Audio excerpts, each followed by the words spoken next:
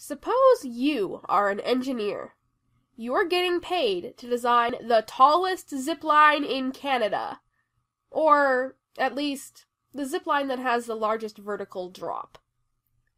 The company already has a pretty tall zipline that they would like to extend. They're thinking of building a new tower at point E, 900 meters further along the ground. They need you to figure out how tall it should be so that you can order enough building materials. If you know that their current zipline is 700 meters tall, over a distance of 1,250 meters, and that the proposed location is another 900 meters to the east, how tall would you need to build the new tower, assuming that you don't change the angle of descent? Any engineer who wants to solve this problem needs to know a thing or two about similar triangles.